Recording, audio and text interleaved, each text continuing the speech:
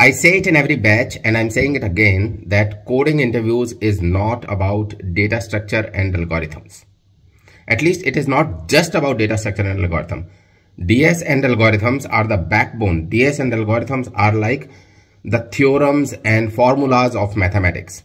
So if someone says that mathematics is only about formulas and theorems, then he's wrong. Mathematics is about problem solving. Same goes for coding interviews. Coding interviews is more about problem solving than about DS and algorithm. In fact, the toughest problems of coding interviews are using the most simplest data structure, which is arrays.